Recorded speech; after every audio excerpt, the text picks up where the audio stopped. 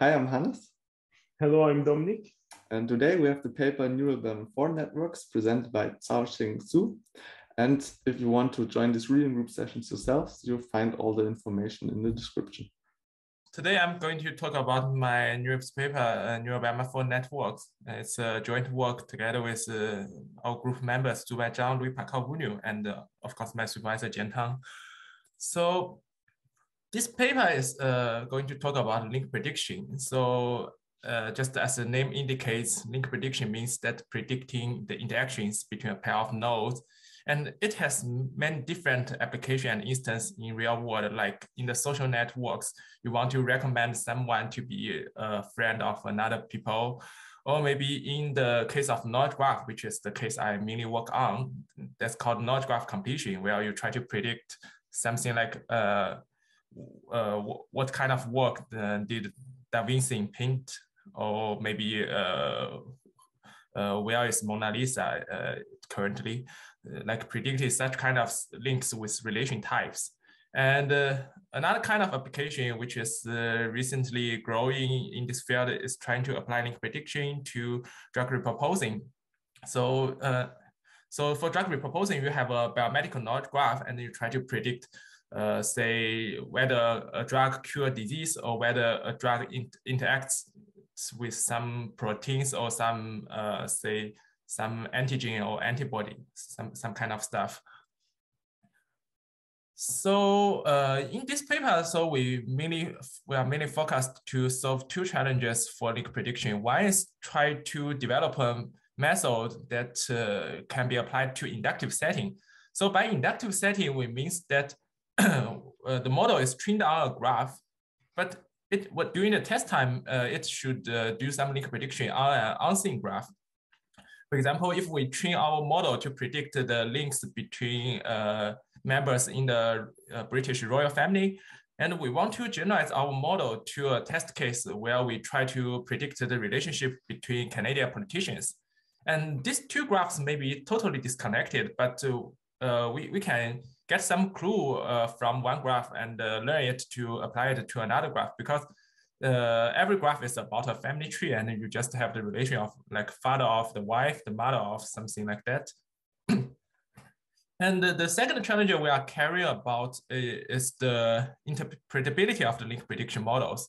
So if our model can predict a link, then for the second step, we want that our model can output some interpretation of its prediction, so that even if its prediction is wrong, that people can understand what's happening behind the model.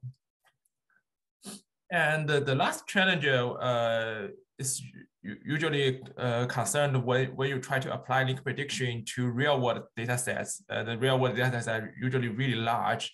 Like for the general domain Wikidata knowledge graph, it contains around 90 million entities. And even for domain-specific ones like CBKH for drug reproposing, so this one contains more than 1 million of nodes and like 48 million edges.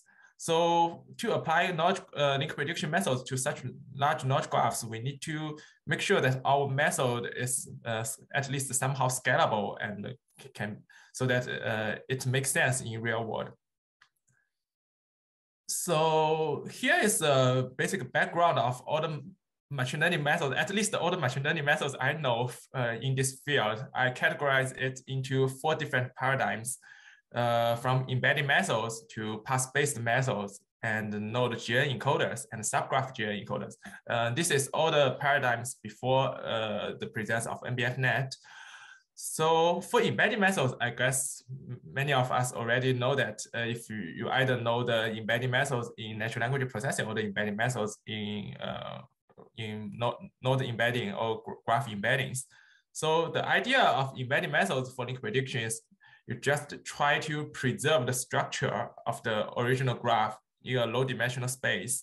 And say if you have some relation between the head entity and the tail entity, then you want that there's a relation or there's a relative position in the vector space, so that the position in the vector space preserve the link. And then you can just take out some entities and check their relative position to try to predict whether there's a link between the pair of entities.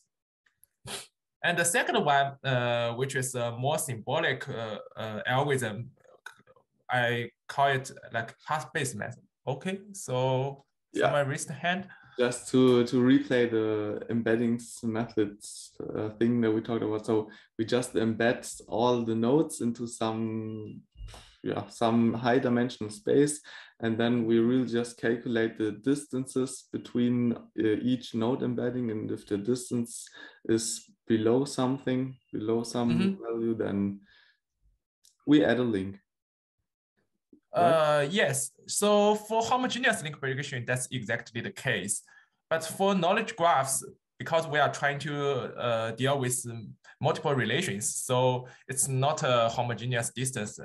Rather than that, we take the relative position, say if it's in this direction, then maybe it's farther off. In this direction, it's farther off. Yeah, something like that. Okay, so if the node is below another one and very close to it, then it's the child of. Yeah, something like that. Yeah. All right. And for the second paradigm, so path-based methods, so this is a very traditional class of methods.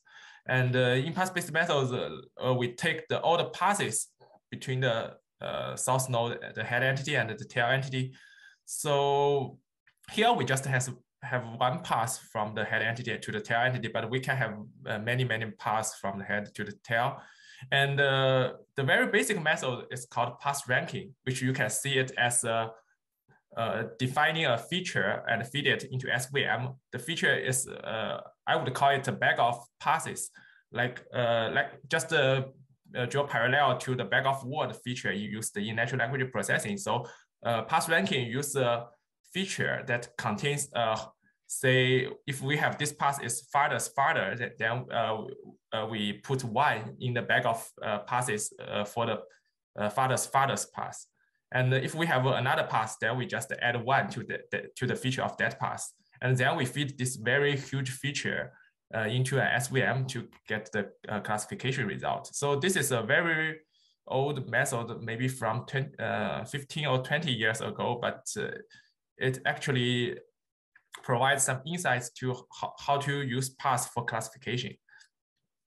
And later, in the deep learning area, people use paths like path RNNs to encode the path, so that they enumerate all the paths between the source node and the target node, and then for each path they encode it with an RNN, and finally they aggregate the result with some, say, pooling functions. And more aggressively, people can use reinforcement learning methods to directly draw a path sample and then encode it, and that becomes some kind of methods called deep path.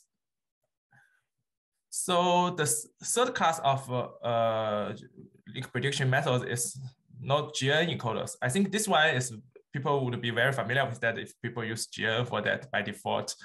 So typically people can people can use GCN to encode, or RGCN for knowledge graph to encode the representation of the head entity and the tail entity, and then try to predict the link using some decoding function from maybe embedding methods. So you just try to measure the distance or measure the relative position of the representation of this node and this node in the embedding space. However, later I will show that this kind of stuff has some issue, because if you just encode the head entity regardless of the tail entity, so you need to embed a lot of information so that your head entity can deal with all the possible tail entities. So because the set of all the possible tail entities could go as large as all the nodes in the knowledge graph, so it's really hard to embed all the information about the blue entity here into a, say, 128-dimension vector. So this could be problematic for when you try to do link prediction in a very precise way. And the last one is subgraph GN encoders. So in this kind of GN encoders, they try to cast the problem of predicting a link between a head entity and tail entity as a problem of encoding the whole subgraph structure surrounding the link. So this one actually solves the issue of Node.js encoders, because now you are trying to encode these two entities as a whole, and you just encode their joint dependencies. And typical methods of this class include CL on homogeneous graphs and GREL on knowledge graphs. However, there's an issue about this kind of methods is that they have scalability issue, because for every link they try to predict, they need to materialize a subgraph and then run the GL encoders on that. And that becomes a very huge bottleneck if you try to do inference for all pairs of links in a knowledge graph, which is just like you try to denoise the whole knowledge graph. Question? Yeah, will you talk about those, like the node GNN and the subgraph GNN problems a bit more later, or should we get into that now? I won't go back to it later, but Okay. I will just show the advantages and disadvantages of different methods, so that you can have an idea which method to choose if you want to work into this domain. Yeah. So as summarized here, so every method has its advantage and disadvantages, and you can see that none of the methods can beat the other methods in terms of all the desired properties. So our original intuition is to try to find a model that can achieve the best of all worlds, that's covering the performance, the interpretability, the inductive setting, and also scalability. So we motivate our methods from the traditional methods for link prediction, which might be dated back to 1960s, from the very beginning methods in link prediction like Cas-index. So all the traditional methods, they have a very interesting pattern that all the traditional methods, they have very good definition of what they are trying to compute for link prediction. Like Cas-index defines the computation of weighted count of passes between two nodes. And another variant like personalized PageRank proposed in the very, I think it's proposed in the very late years of last century. It measures the random walk probability from one to the other.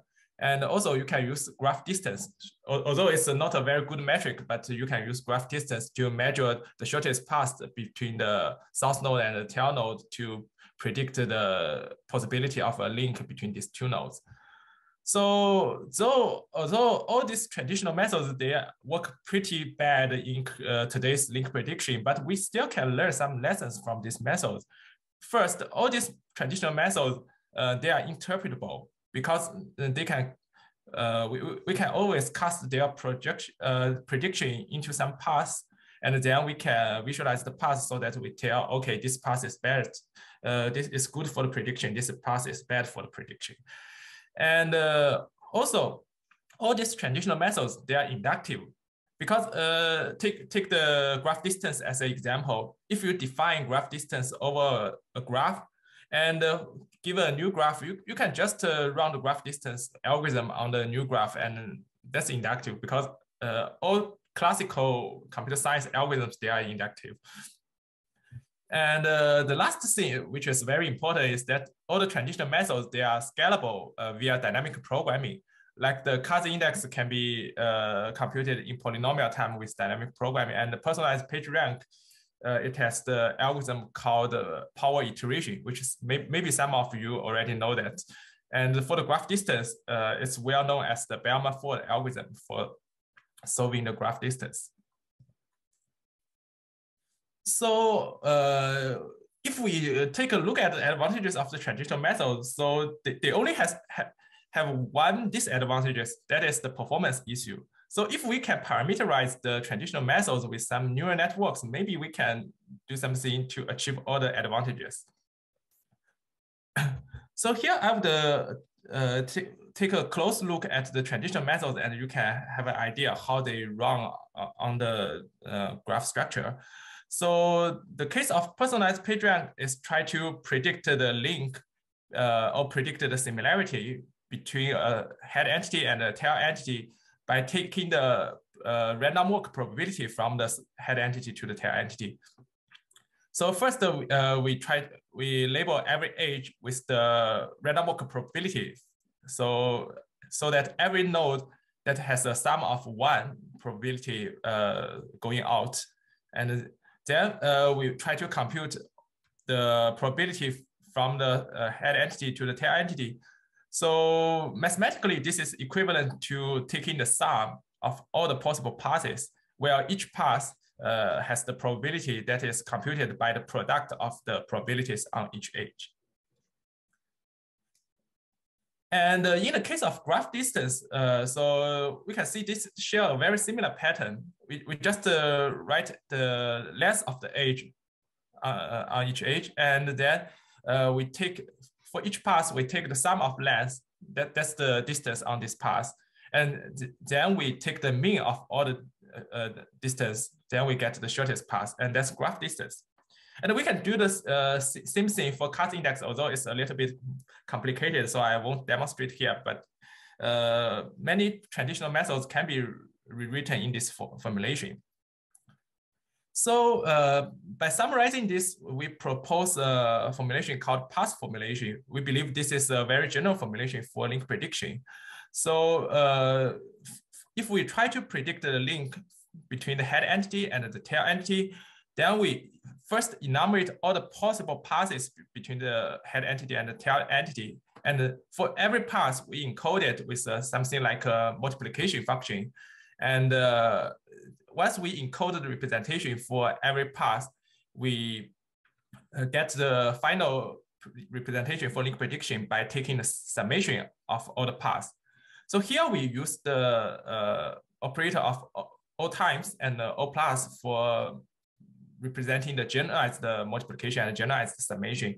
So they do not necessarily to be the multiplication or the summation operator. For example, if you take a look at the graph distance case, then the generalized multiplication is actually the natural summation, but the generalized summation is actually the minimum function here.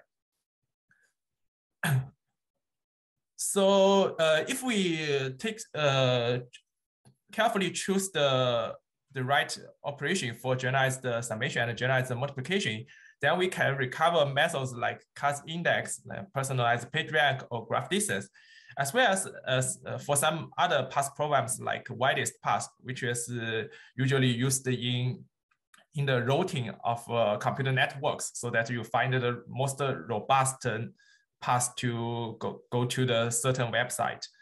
And also it can recover methods like most reliable path, which is also known as the hidden Markov models, where you try to decode a sequence. So we can see that the path formulation is very interesting. It's inductive, it's interpretable, but the disadvantages of path formulation is that first, it's not scalable because we define our path formulation on all the possible paths between the source and the tail node. So this could go up to exponential number of passes if you have many hops. And another disadvantage is that here we use handcrafted operations for the summation and for the multiplication operators. So they are not guaranteed to encode the real-world heuristics for link prediction very well. So we want to kill this handcraft disadvantage. So our idea to make it better is try to use two techniques. One, we already mentioned before, is to use dynamic programming to make the path formulation more scalable.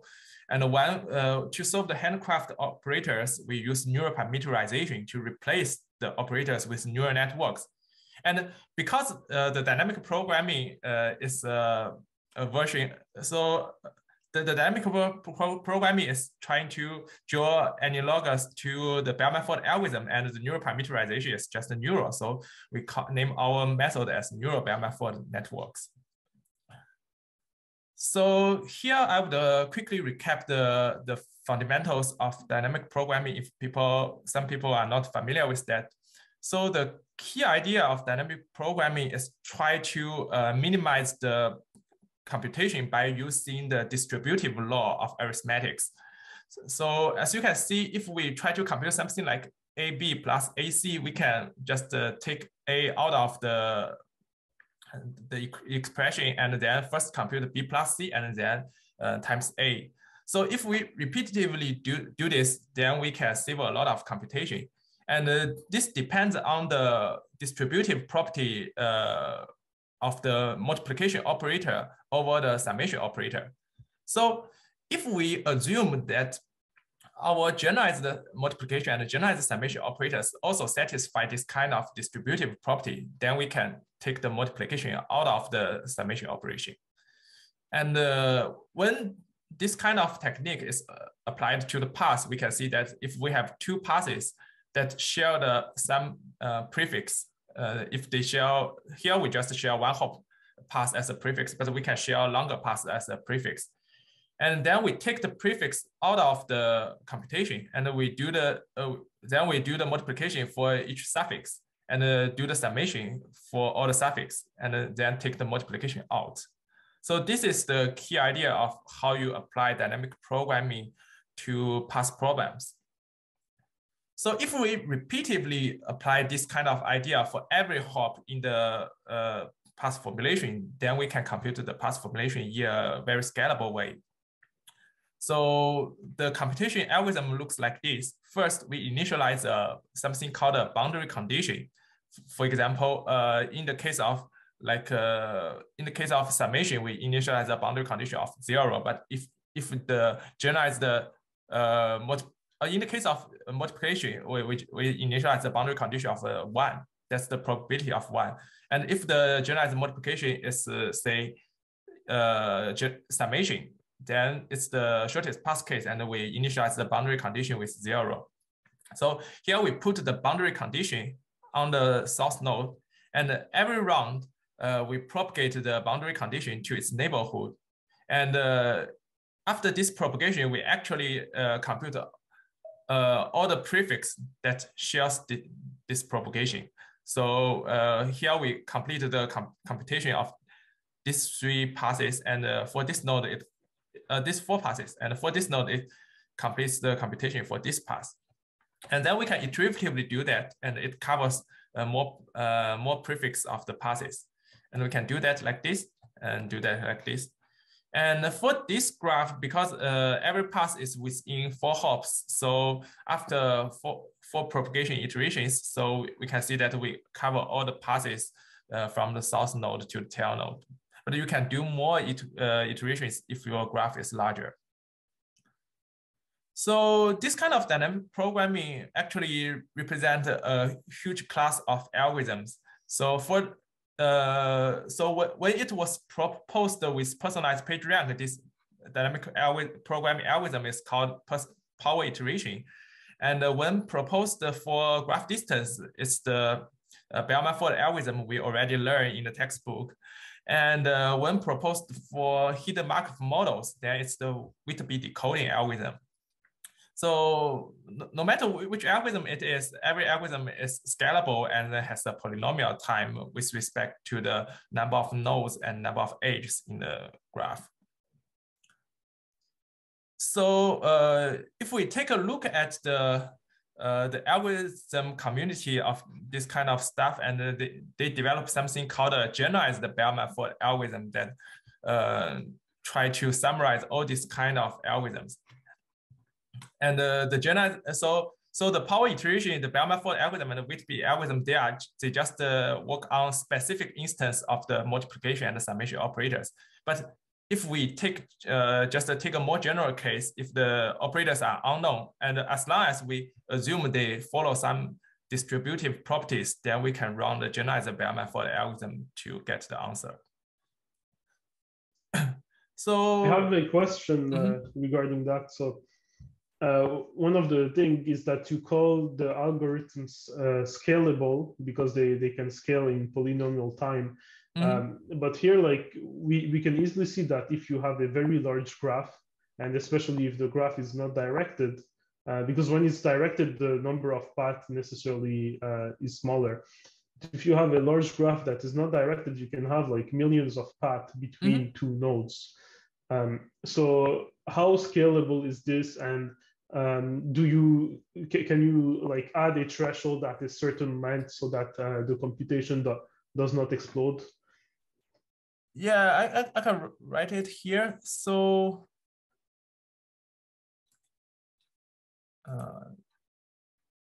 let me see how can.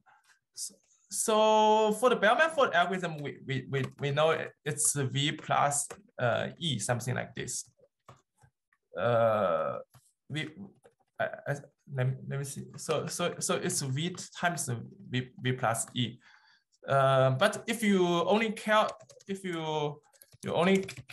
about passes within T hops, then the complexity is OT V plus E, something like this. Okay, thanks. That makes sense. Yeah. So in practice, we argue T something like smaller or equal than 6 or maybe 8. That's enough. Especially in like social networks, people are any two people are connected by 6 or 8 hops.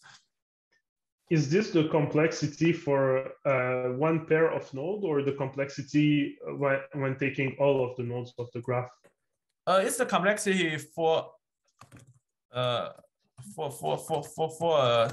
single source node and all target nodes. Yeah. Okay, but then if you take every pair of source and target nodes, you multiply that again by the number of nodes squared. Yes. So if you want to compute all the pair of nodes, yeah, you still need to times the complexity with V outside. Yeah. Yeah. No, but only times V, right? Sorry. I understood that Dominique said that we again need to multiply with the size of V squared, but we only need to multiply with the size of V, right? Yeah, we only need to multiply by V different source node. Yeah. But so the overall complexity is about TVE, something like this. But you also have V different target nodes. Yeah, but we don't need to consider target nodes, because for every Bellman-Ford run, we get the result for all target nodes simultaneously. Okay, that makes sense. Yeah. So this is not much go beyond the embedding methods, because for embedding methods, you at least OV squared to decode all the edges. Yeah, okay, so how I clear all. Okay, so here we would take a closer look at the mathematics behind the generalized Bellman-Ford algorithm. So our original proposed path formulation can be written as something like this. So if we compute the representation between node U and node V under the query relation Q, so we take every path between from the source node U to the source node tail node V, and then for every path we take the product of the edge representations on that path. So for the generalized Bellman-Ford algorithm, it first initializes a boundary condition. So the boundary condition depends on whether the node U equals to node V. If U equals to V, then we initialize some boundary condition called generalized 1. So the generalized 1 can be the natural number 1 when you run personalized PageRank algorithm. It might be the natural number 0 when you run shortest path distance, because shortest path distance always start from 0. And for the other nodes, we just initialize it with the generalized 0.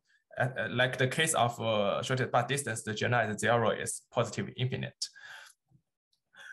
And then we run the Bellman-Ford iteration. So we can use some inductive proof that this iterative algorithm converge to the past formulation. Yeah, if we run it for enough time, for enough iterations. So at every step, we just take the representation from last layer and multiply it by the representation of the transition age and use it to update the new representation of HQUV. And at every time, we always add an additional boundary condition, so that we ensure that we compute the exact path formulation. So we can understand this term from the shortest path distance. So every time when you update the shortest path distance, your initialization of the boundary condition should always be one of the shortest path distance, or at least something you need to consider when you compute the shortest path distance. So you need to aggregate this term. So this is our So this is our dynamic programming part, and for the next part, we will move to the neural parameterization of the generalized Bellman-Ford algorithm. So as we can see that the components in the generalized Bellman-Ford algorithm is very close to some neural networks. If we abstract this part, the orange part, we can say this is an indicator function. We try to learn something that output Q if U equals to V. And for the second part, we can abstract the green part as a message function in message passing GNs. And for the O plus part, we can abstract it as an aggregation function. So here we just compute all the messages and put this one as an additional message, and then we do the aggregation function outside it. So, and because previously, we already talked that the generalized Bellman-Ford algorithm is run for single source multi-target programs. So in the context that we are clear with the single source node U and with the query relation Q, so that we can abbreviate away the U and Q here, and our notation can only depend on V, and that becomes the exact GN formulation. So we only encode something on V, but we know that every time we encode something on V, that is trying to be respected to the header entity U and the query relation Q here. So I would like to talk about the design of what neural networks used in these components. So for the indicator function, we simply learn embeddings for the query relation Q and put the Q to the node if the node is equal to the source node U. And for the message part, we borrow the relation operators from knowledge graph embedding methods, like using translation from trans-E, or maybe the multiplication from dist mode, or maybe the rotation in the complex space by rotate E. And we also, for the aggregation function, we borrow from the permutation invariant function from existing GN literature, mainly because that we want our the generalized summation to be commutative. So commutative is equivalent to permutation invariant when you try to aggregate multiple terms. So we use things like summation function, mean function, max function, or maybe an ensemble of multiple permutation invariant function like principal neighborhood aggregation. So yeah, question. Yeah, I have some questions regarding like the general architecture here that I would like to understand better. So the indicator function is something that you that is only used at the first layer of the network, right? Okay. And how does it work exactly? Because you said it's 1 if U and V are the same and it's 0 otherwise. So basically your parameterization is between all pairs of nodes, right? And the way you initialize it is kind of just an identity matrix on that aspect, right? So the indicator function is actually like this. So we try to do something like E 1 U equals 2V and times the vector Q. So because as you can see here, so as you can see here, oops. Let's see. So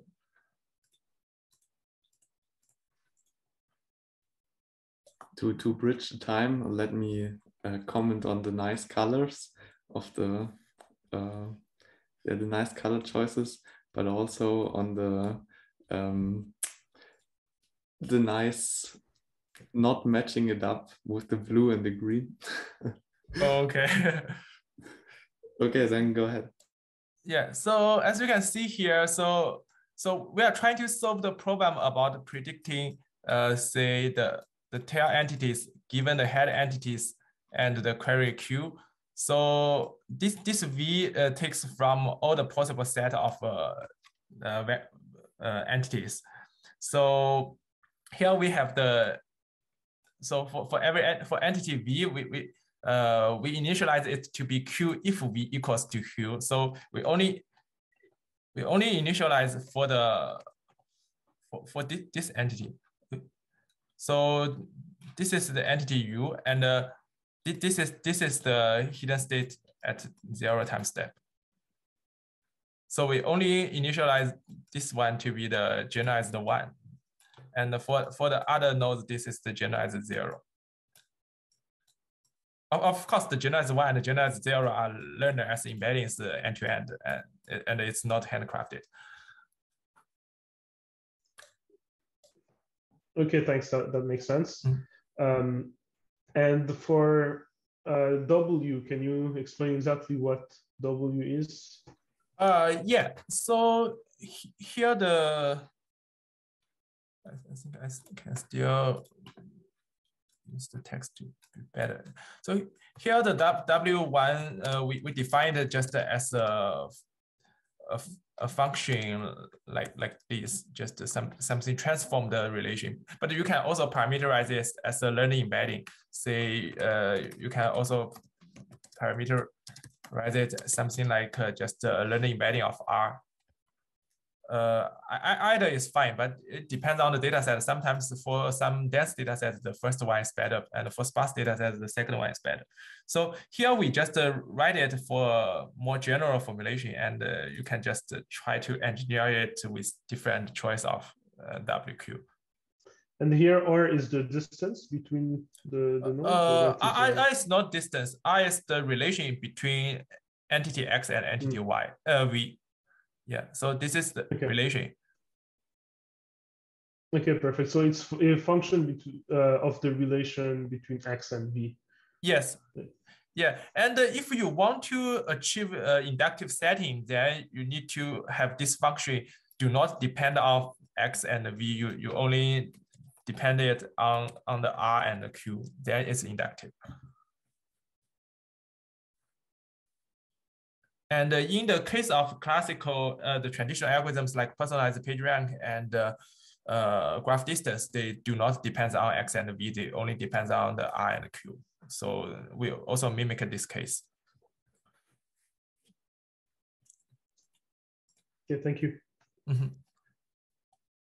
So if we take back to the look of path formulation with the components we define, then we can see that what's the path formulation we are trying to compute with our, wait, where's my mouse cursor? Then what the path formulation we are trying to compute with the aggregation and the message function is something like this. We try to aggregate all the possible passes from 0 length to infinite length. Maybe in some, if you run T iterations of Bellman-Ford algorithm, then it's up to T length. And therefore, every length we enumerate all the possible passes, and for every pass we do a message function from the boundary condition of Q, and then iteratively do message with R1 and with R2, with R3 until RT.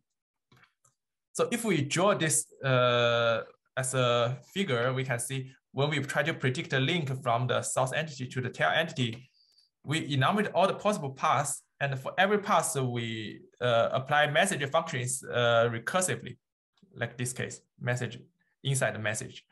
And if the message is something from the logic graph embedding methods like the trans-E or the dist mode, then we are actually applying chain of relation operators. We try to do projection along this path.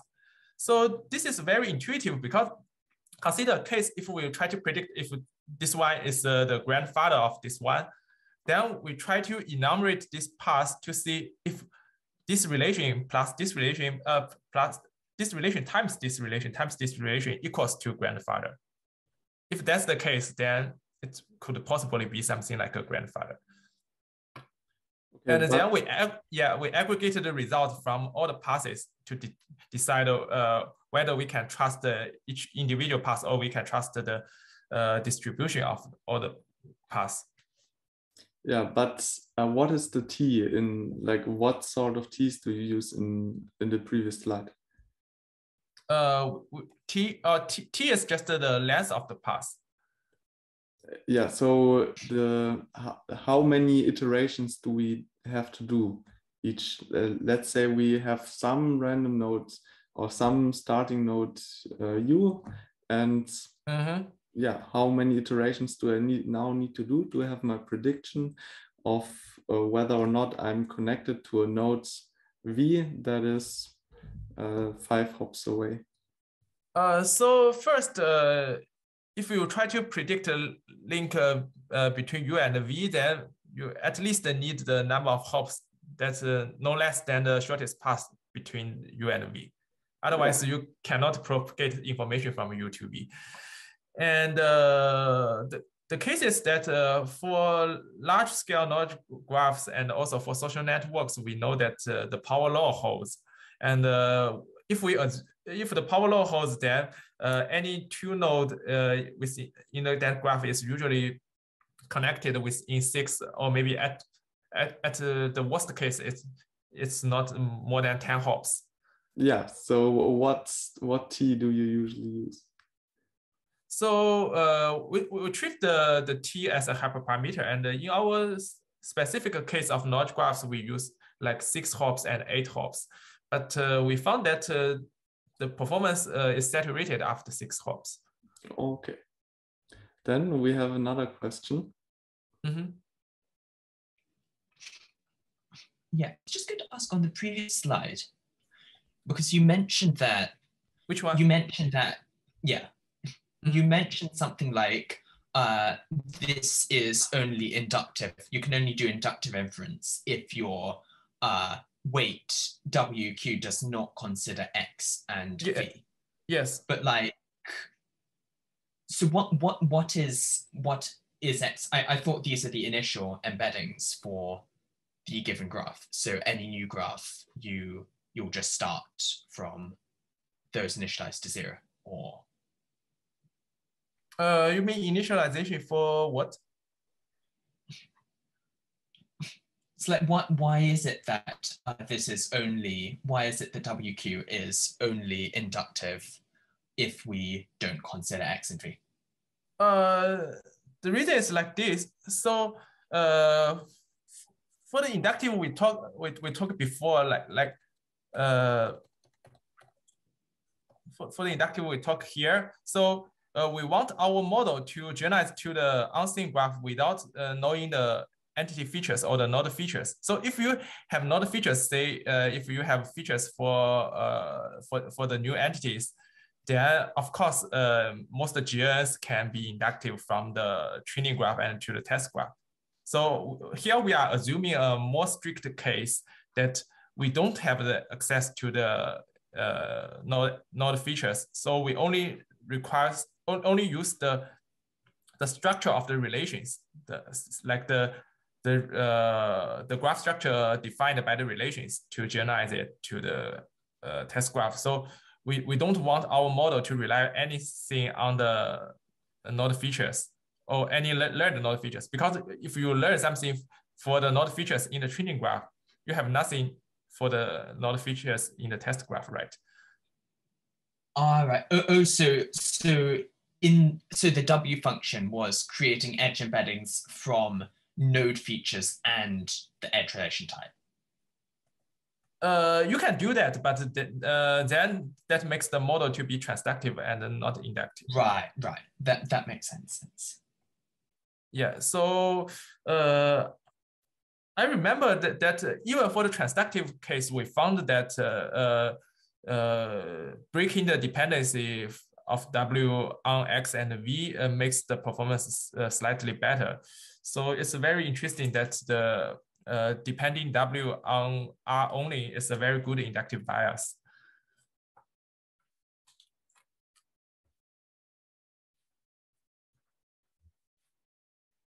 Yeah. So so this is all for the definition of the models. And for the last part, we will see how can we interpret the results from NBFNet. So the idea of interpretation is like we try to figure out the contribution of each pass in the final prediction. So just like the case in shortest path distance or the case in personalized page rank. So if we have the contribution of for this five paths as like this, we take out the passes with the largest absolute contribution. So we computed this part by viewing our NBFNet model back to the path formulation, and then try to compute the contribution of each path. Although exhaustively compute the computation for each path is exponential in the complexity, so we approximate it with some kind of beam search to figure out the top K passes that has the largest contribution. And to turn our Neural Bellman-Ford network into a real link prediction model, so we add a few layers to make it to predict the final link, because previously we only talk about the representations. And in order to apply our model to undirected graph, so we simply symmetrize the representation by taking the summation of the HUV and HVU and then feed it into the classifier. And the training is just very similar to the standard negative sampling training used for embedding methods and also for link prediction GNN methods. So here are the results on standard data sets like Freebase 15K237 and WN18R. And also on the homogeneous graphs like Cora, SciC, and PubMed, where we are doing link prediction. And although on these three data sets, the results are quite saturated with previous methods, so we still achieve a slightly better results compared to existing methods. And one thing to note is that we didn't achieve the SOTA performance on SciC, because SciC is a very sparse data set, and every node, if I recall correctly, every node has a degree smaller than 2. And in that case, NBFNet is not a very good model for link prediction, because the graph is really sparse and the paths are really long. So you need a very deep model to capture that. And using some embedding methods or other GNN methods would be better to encode that. And we also experiment our model on the inductive setting of link prediction. So in that setting, we try to train our graph and generalize it to a fully unseen graph. And our model with the good inductive bias, yeah, we have a very large improvement over the existing methods. And for the interpretation, so we visualize the prediction on Freebase 50K237 with the name tag of every entity. So we pick some queries and see what's the interpretation for this kind of queries. Like one query is, what's the nationality of Oliver Hardy? So we are asking about the tail entity given the Oliver Hardy and nationality. And the passes that our model found for Oliver Hardy's nationality is United States is that it found a path that is Oliver Hardy is impersonated by Rich Little, where Rich Little has nationality United States. So Rich Little is an actor, and he impersonates Oliver Hardy. So this could possibly be evidence that Oliver Hardy has the nationality in the United States. And the second one is that Oliver Hardy has the ethnic Scottish American, and the Scottish American is distributed in the United States. So note that in the free-based link prediction setting, we don't use any information from the text. So it's not trivial to find that Scottish American is distributed in the United States, because the Scottish American is just given as a individual node, and there's nothing talking about America and the United States. And we can see the same case for like DC Henley's vacation in Florence, meaning because Florence is contained by Italy, and Italy has the capital Rome, and DC Henley has visited Rome. So we can see a very interesting pattern that our model tried to learn something like a similarity function between an entity, Florence, and Rome, by using something like contained by and capital, or maybe another two relations, that one relation is an inverse and the other relation is a forward relation. So like in this case is Jeff Hender has lived in Florence and Jeff Hender has lived in Rome. So Florence is probably similar to Rome, and because DC Henley has visited Rome, then DC Henley has probably visited Florence. And we also provide a website demo to show the local subgraph that is extracted by our top weighted passes. So here's just a visualization of the case that Winnie the Pooh, the film, has released in France. And the reason is that Winnie the Pooh has released in many countries. And also another film called Kill Them Softly has released in these countries, and the Kill Them Softly has released in France. So Winnie the Pooh should be released in France. And finally, we tested our method on the OGB large-scale challenge this year, and we also found some interesting results. So for the OGB large-scale challenge, it's trying to deal with billion-scale knowledge graphs, try to do link prediction on that. So the setting is slightly bit different, that we want to rank one positive tail entity against 1,000 negative tail entities. And the data set contain 90 million entities and 500 million triplets. So this is a very huge data set. That means even if you put the data set on a GPU, it at least takes around 12 gigabytes memory. And when you do something like, say, taking the gradients with respect to the age, then you double the memory and you get GPU OOM. So the challenge is that we need to scale up NBFNet to deal with this case. And we found that it's not hard to scale up NBFNet, because NBFNet itself is inductive graph neural networks. And we know that there are a lot of methods developed for inductive graph neural networks to scale up them, like sampling methods, layer-wise sampling, or maybe subgraph level sampling methods. So here we proposed a trick called bidirectional BFS sampling. So because the evaluation setting is about ranking one positive entity against 1,000 negative entities. So we have the positive entities and we have 1,000 plus one tail entities. So we do a bidirectional BFS sampling. For every node, we expand a radius, maybe a radius of 102. And then we take the union of all the nodes and edges visited by this kind of expansion. And we only use this kind of, this subgraph to run our NBFNet to get the link prediction result from the blue node to the origin nodes. So this is still not enough for shrinking the large graph, because some nodes may contain very large degrees. So if we visit that kind of nodes, we further downsample the neighborhood of that nodes. And usually nodes with very large degree makes not much sense, because like in Wikidata, nodes with the largest degree is human. Because everyone everyone, if he is a human, then he has a link to the node human, and the node human has around 20 million degrees maybe. So visiting that node doesn't make so much sense when you try to do link prediction. So we simply randomly downsample the nodes with large neighborhoods. Okay, but the idea there is that instead of having, like, say, a hop size or a T of 4, you can now have a T of only 2, and yeah, still get reasonable.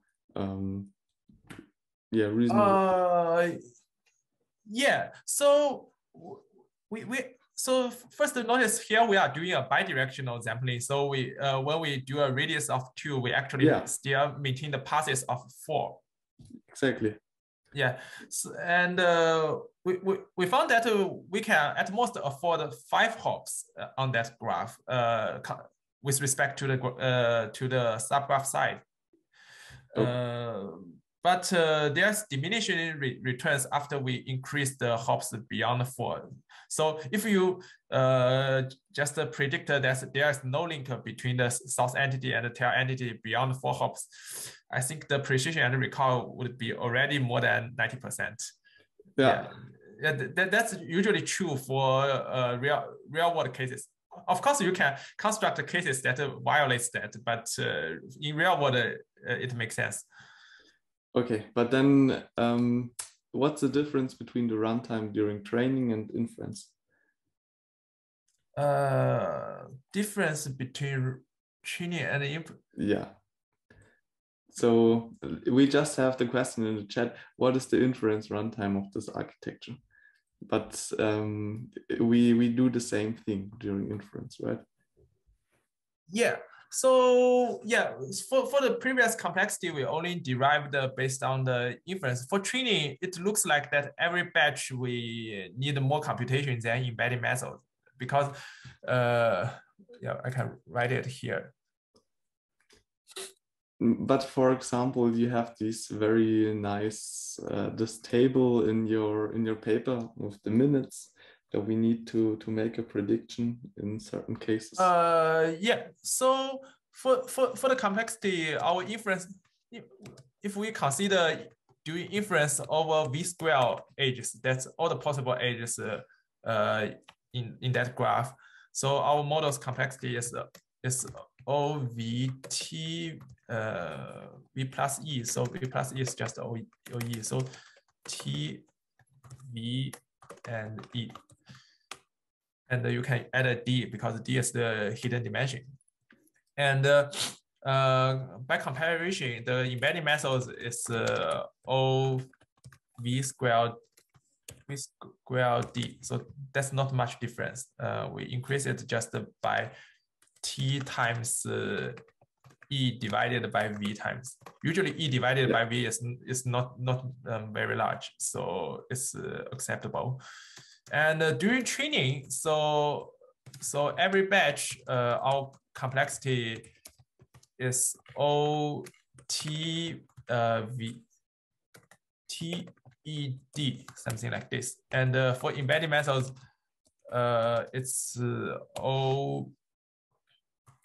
it's just O. Okay, we are all batch size. Yeah, just batch size. And the embedding methods is just OBD. Yeah, embedding methods have a significant improvement in the training speed per batch. But the case is that NBFNet converges really fast. It converges like even for standard data sets, it converges in less than 0.1 epoch. No more than 1 epoch, 0.1 epoch, that's enough to converge to very decent results. Because you see that embedding methods, they need to train the parameters for every node. Every node has its independent parameter. But for NBFNet, because it's inductive, so whatever it learns from a part of a graph, it can generalize it to another part of graph, and it do not need to visit all the possible links on that graph to get a good training. So so I think that pays off for the high complexity of NBFNet, and it still makes the training affordable. But sorry to interrupt. I think during your presentation, I think your formulation is based on a single source node and all kind of target node, right? So the batch, does this batch refers to different source node? So basically, you will always use our target node, but you sample different source nodes. Yes, for different source node. Yes.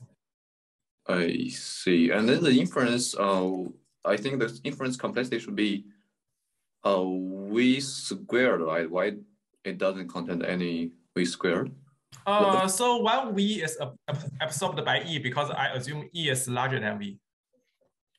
So V times C is it's actually something like this, but you can absorb this term as E. Yeah. Okay. Thank you.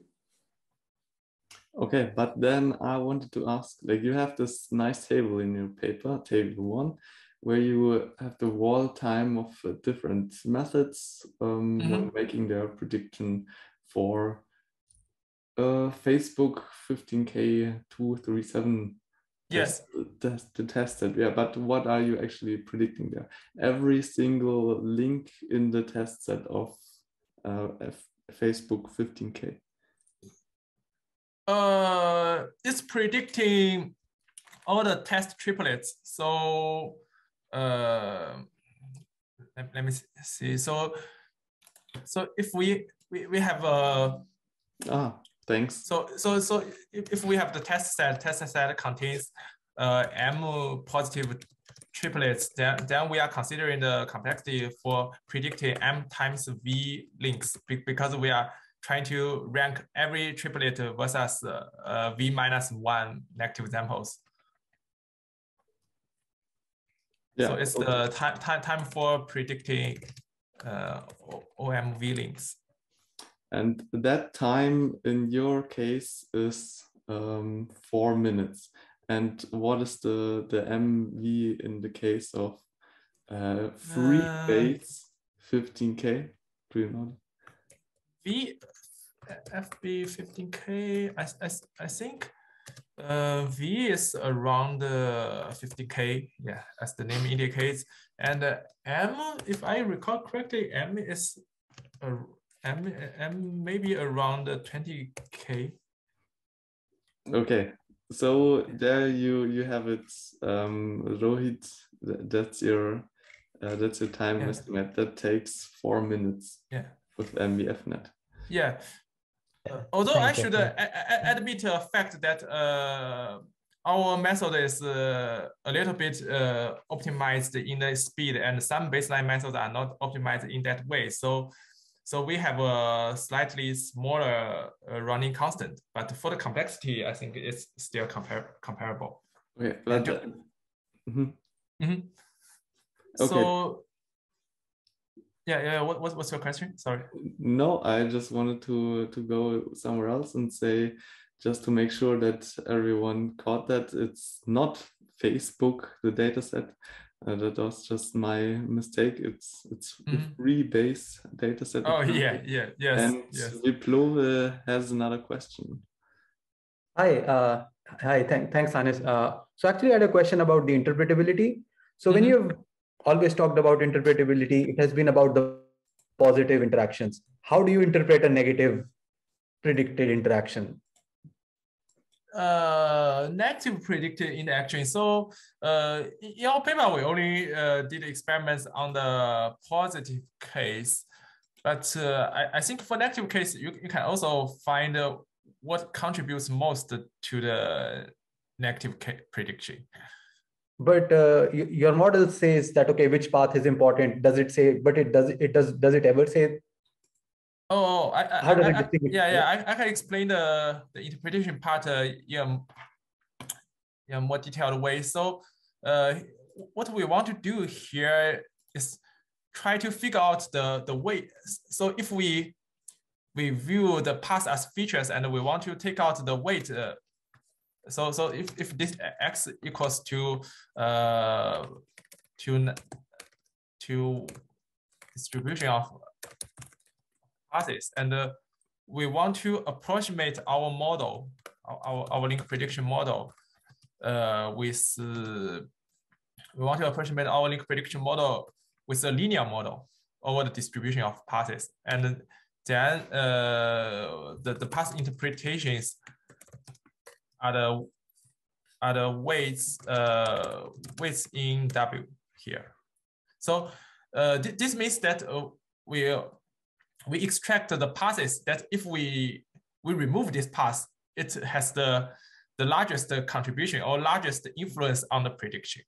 So no matter it's predicting for the positive answer or the negative answer, we figure out what contributes most to the final decision. Okay, so a path contributing to a negative. Yeah. Okay, that's it's interesting. And we take the absolute contribution. That is, it can either contribute it positively or negatively, but we only take the absolute value of the contribution. Okay, that makes sense. Mm-hmm. Thank you.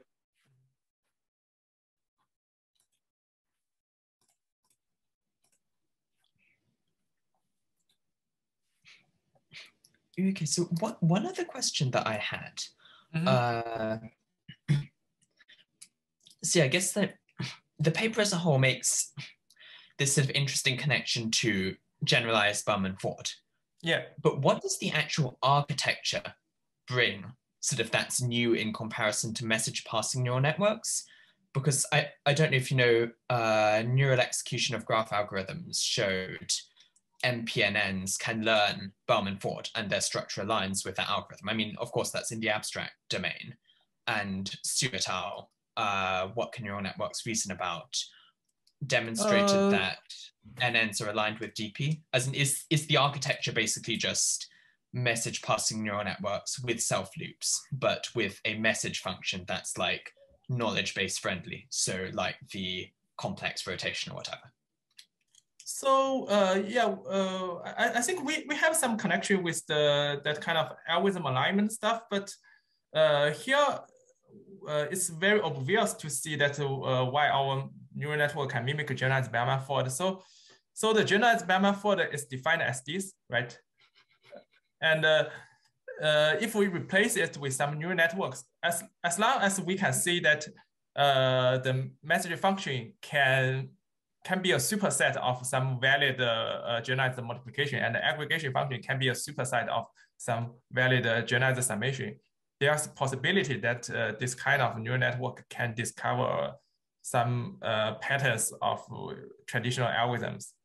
For example, like the case of personalized PageRank, this is just a multiplication, and this is just summation. So if your message function can learn something like a standard multiplication, even over vectors, and if the aggregation function can learn the standard summation, then you can mimic the behavior of personalized PageRank.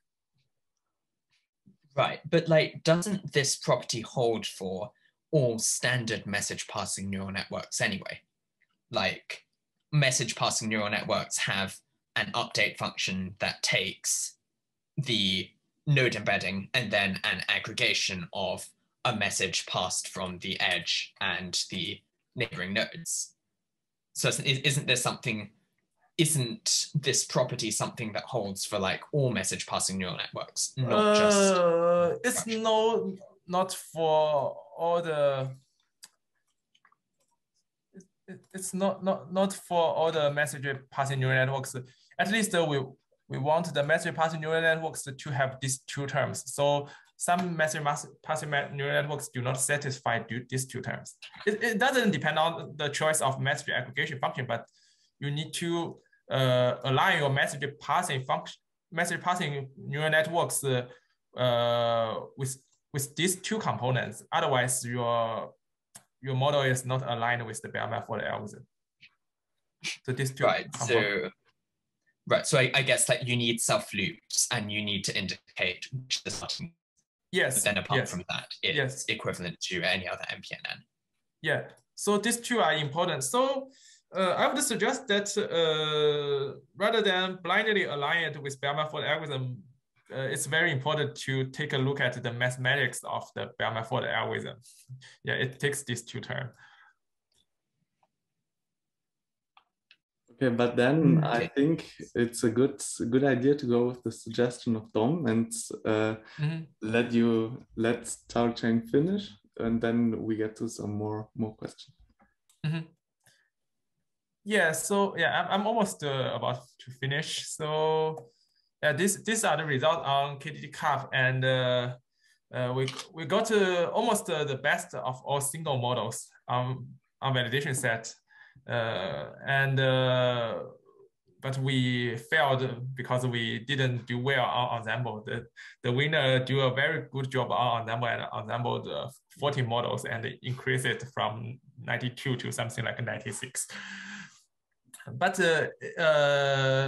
we still say that our model is stronger than almost all single models reported by the winner, and probably NBFNet is the most parameter efficient because NBFNet doesn't learn parameters for entity embeddings, and that takes a lot of space if you run it for large graphs. Like in the case of OGB LSC, for 90 million entities, if you store the entity embeddings, you can take up to like 60 or maybe 100 gigabytes. And for NBFNet, our dump is just around 20 or 30 megabytes. So in summary, our model generalizes and transfer to unseen graph with the same semantics, and that's a very good properties that the link prediction community wants. And we provide somehow interpretations via top-weighted passes, and it's scalable compared to other path-based methods and GNNs. And we experiment our method on several link prediction tasks and also OGB large-scale challenge. And the code is already open sourced. And if you want to play with it, or if you have questions, you can just ask me.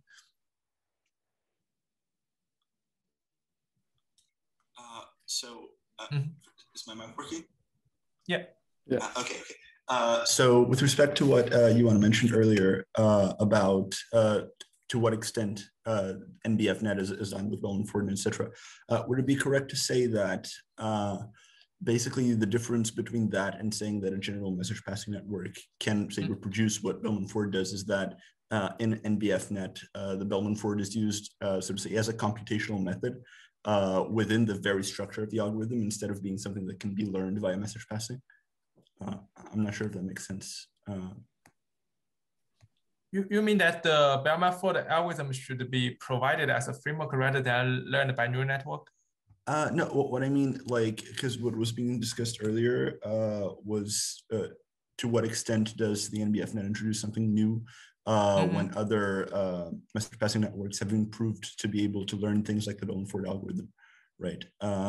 So what I was thinking with respect to that is that the difference is that whereas other message passing networks might be able to learn behaviors like that of the Bellman-Ford algorithm, in this case, the Bellman-Ford algorithm is built into the structure of the model, in some senses an inductive prior, such that you can use, you can have an actually path-based model instead of a message passing one, because by message passing, in some sense, you can get path-related information, but not directly.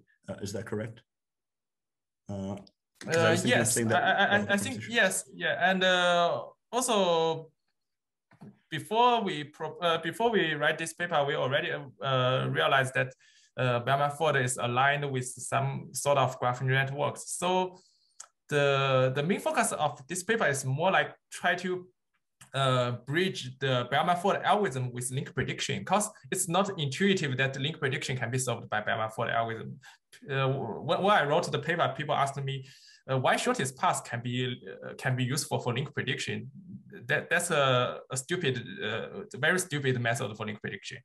But now we bridge the link prediction with the formulation of Bellman-Ford, and then people can have more sense of how to develop graph neural networks for link prediction. As long as they fit into the Bellman-Ford formulation, it should work very well. To add to Felipe's comment, like one thing that I have seen in many recent work is really this decoupling of the different paths that can be taken in a graph. And that is something that is a bit difficult to do from the perspective of message passing neural network, where all the paths get crushed together in a sort of, it's a bit similar to the over squashing problem that we see. It's very difficult, like when you take two nodes that are maybe few steps apart, to really assign the different path information to each of these nodes. Whether this method and two other papers that we recently presented also at the reading group, one which decoupled the graphs into many random subgraphs, and the other which did random walks, also like to provide structural information. Like all of these, in some sense, theoretically, we thought that they could be captured by the message passing framework, but all the information gets blended together, whether here, like the information from the different paths can be more efficiently decoupled. So I think, in my opinion, this is why we are seeing more of these lines of works recently. Yes. And I would like to provide some insights on why NBFNet doesn't meet the overscratching problem. So, okay, I find some blank space. So,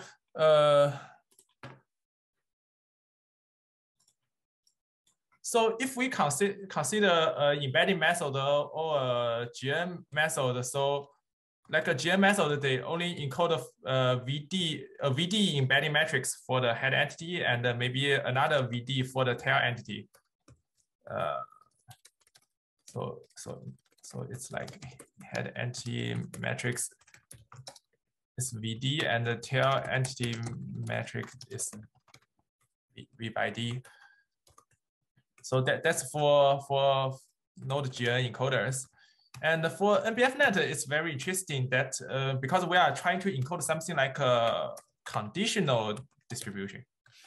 It's like something like this conditional. So actually, the whole kernel matrix we are trying to encode is about V by,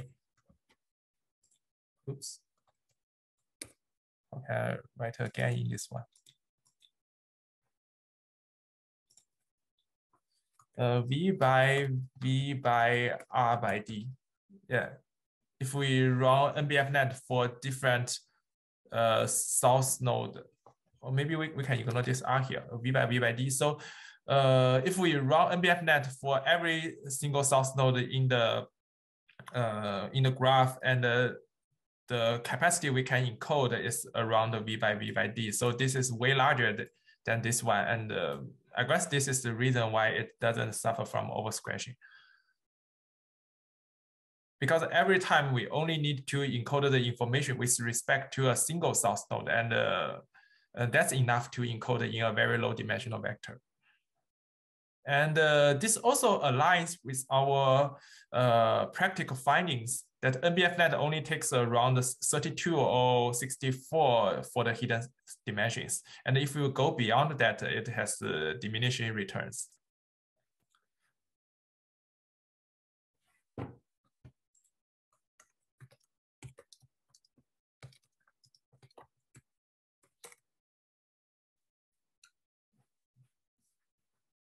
Yeah, hello, Zhaocheng. Thank you for your presentation. Incredible. I just had a question related to the loss for homogeneous graphs that you show in link prediction. I just wanted to know how it adds to the current approach, because I guess you are only dealing with the indicator, aggregate, and message. I just wanted to know how the loss for homogeneous graphs helps in link prediction. If you could just explain. For the loss, we just use something like, oops, we just use binary cross entropy loss, and between the, say, we have a batch of B positive links, and for every link we just for every link we random sample negative links, and then we do binary cross entropy for b times 1 plus n links. There's nothing important. So we just use the standard binary cross entropy loss. Okay, thank you very much. Mm-hmm. Hey, hello. Hello. Can you go back to the Cora sightseer? Yes. So do you guys don't use node features? Yeah, we don't use node features. Yeah. Okay. So and the some of the baselines use node features. Yes. Yeah, my question is like the node GNNs on the bottom. Yes. They use node features. Some of them, right? Yeah. But they tend to do better than the ones that do not use node features, like yes. the path-based, or I don't know, the seal use node features. I think seal doesn't use node features, but for VGAE and SVGAE they do use. Yeah, so like you do better than those, but those do better than a lot of other methods that don't use, most of the other methods that don't use node features. Yes. So you are like, if you just compare to things that don't use node features, you are improving a lot, but you are probably learning something much different from like VGAE, right? Yeah. Like these, like presumably these could be combined, you know, like SVGAE does really well on sightseer, but you said you had trouble combining node features and. Yeah, we have trouble combining that. Maybe it's because we didn't spend too much time to find a good way to combining that. So what we found is that if we combine node features in the input of NBFNet, or either just using post-fusion at the very last layer, it doesn't increase the performance significantly. It's just to keep the same performance. Or maybe we are doing something wrong. Mm-hmm. Yeah, it's just interesting because the node GNNs are definitely learning something completely different than what you're learning. Yeah, and the node GNNs, they heavily rely on the node features. If the quality of node features is very bad, then they cannot generalize very well. Mm-hmm. I see. Yeah, okay, so thanks. I think that there's a very straightforward future work to see how to combine NBFNet with node features, because NBFNet currently is on a very extreme side. It only uses the structure and no node features. Mm-hmm.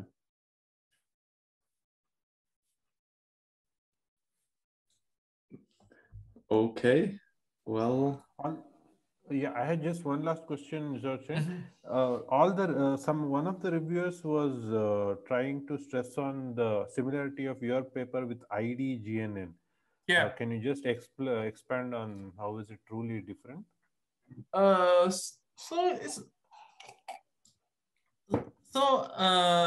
The goal of two papers are very different. So for IDGN, we are aware of that. So that paper proposed something like inductive coloring and try to distinguish every node with respect to the colored node, so that it says that, okay, with inductive coloring, we can be more powerful for classification. And for link prediction, I assume that they unintentionally using something like conditional link prediction. They try to formalize prediction between U and V by conditioning on U. And that formulation is exactly the same as NBFNet, but they do not claim it as a contribution. They just do it in experiments. I still think their main contribution is about the inductive coloring, and they can be somehow serve as a proof, or we can also serve as a proof of their method. So we can serve as an empirical proof of their method on link prediction, and they can serve as a theoretical proof of the model, the powerful, the capacity of NBFNet on this kind of task. But they just derive from very different ideas, and especially NBFNet connect with make connection with traditional methods like personalized PageRank and graph distance. And I think this kind of stuff is never revealed in IDGN, so they do not conflict with each other. Yeah. Yeah. Thank you very much. Okay, so is this in IDGN paper? Is this something I should look at? Yeah. IDGN, it's very interesting that they unintentionally develop something similar to us. Yeah, but they are developed from a very different motivation. Okay, well, I will definitely have a look. And Derek is saying the IDGNN is completely different from NBFNet. Yeah, I'll have a look as well. But something else I wanted to ask you, right? Did you specifically look at the hop size, like the T that you're choosing for some data sets, and like maybe on Sightseer look at how different T's perform? Because you said it's sparser and we would need more hops for Sightseer. For Sightseer, I try to increase it into 10 hops, but for 10 hops, it has a little bit issue for learning that because the GN goes very deep. So I didn't figure out a very elegant way to solve that. And for 6 and 8 hops, that's the common setting we used in most experiments, and it's not good enough for Sightseer. And recently, when we try to run it on another knowledge graph data set, NELL, so on that data set, it also has the problem similar to Sightseer. It's very sparse, and we also don't achieve the sorted result. So generally, I think NBFNet has some shortcoming in this kind of data sets. But by contrast, very interesting is that if your data set is dense, if it's getting denser, then NBFNet has even more advantages compared to embedding and GN methods. Okay. Do you know the actual diameter of one of these 3 data sets here? Just on top of your head? I didn't remember correctly, but okay. I think that empirically, if we want to cover 95% of the links present inside C, it's no more than five hops maybe. So 95 links can be covered in 5 hops. Okay, well then thank you very much for the awesome presentation and especially for the great paper. I enjoyed it, and it will, more or less was the paper that got me into link prediction now with the lovely almost review in the related work section. But also thanks for the awesome presentation, and to everyone else, thanks for the participation and the nice questions. Thanks a lot. I think the presentation was great and well structured, very easy to follow despite the difficulty of the topic. So I really appreciate the effort that you've put into that. Yeah, and I appreciate the colors. They're nice. Yeah. Okay, do you have any last words you want to leave us with? No. I don't think I have any official words for that. What's the future of link prediction? Future of link prediction.